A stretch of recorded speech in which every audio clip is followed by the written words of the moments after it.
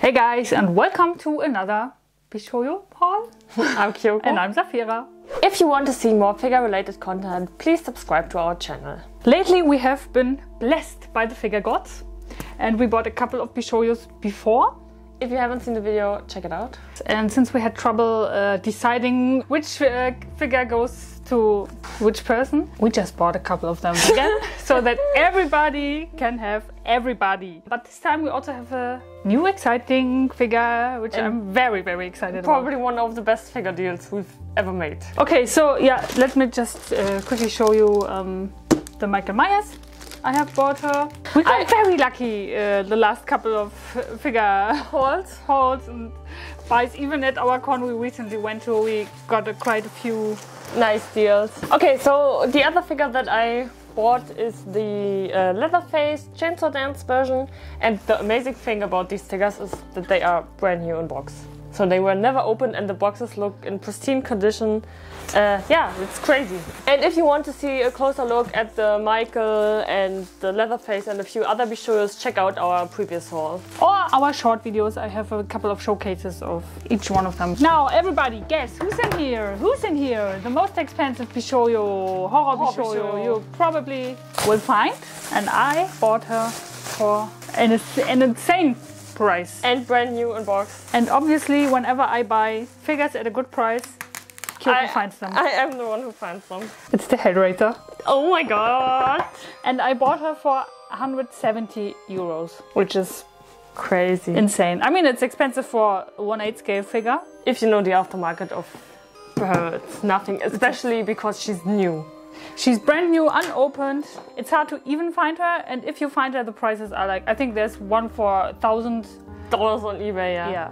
Okay, let me just take a quick look. And her design is just so cool. Yeah. It's super unique. I mean, Pinhead has a cool design. The movies are, no offense, the movies are not the best, but his design is... I just have a thing for cool monster designs. Obviously. Are you ready to open the box? The box. You opened it. We came. Okay. I'm very excited. And now you almost have all the horror Bishoujo characters. You're only missing Freddy and Jason and Tiffany. Yes. Yeah, but I don't really need Tiffany. If I find a Jason, I'll take him. But with Pinhead, I have everyone I really, really wanted to have. Yeah. And I never thought that I would get Pinhead. I keep my fingers crossed that I find a good offer for an Edward figure. Oh my god! Ooh. Purple metallic paint. And her base is so awesome. I love her base. I mean, most of the horror Bishoujo figures have cool bases, but the Pinhead one Can is... you get out the base? Let me have a a new level. Oh my god, the painting! The paints are really, really nice. I didn't know she had like this purpley metallic shimmer. There are some paint issues I just noticed, but...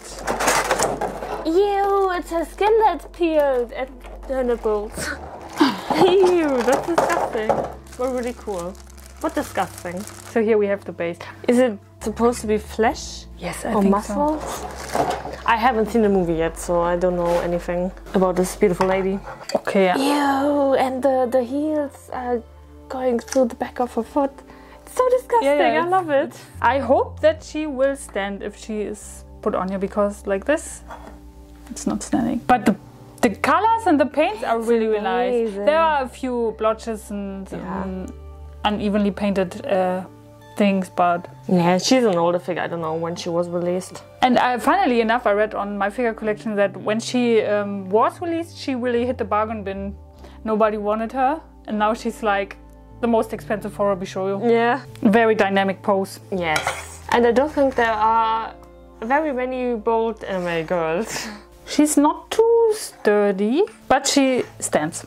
Okay, yeah, maybe you have to lean her against the wall a little bit. She does make an impression. Yes, she's awesome. I really love the black and gold base ornaments. And honestly, the purpley metallic shimmer paint is super nice. Yeah, it's really, really pretty. Super cool. But she does have quite a few paint mistakes, like here. Yeah. On the back there. You can see that she's one of the older ones.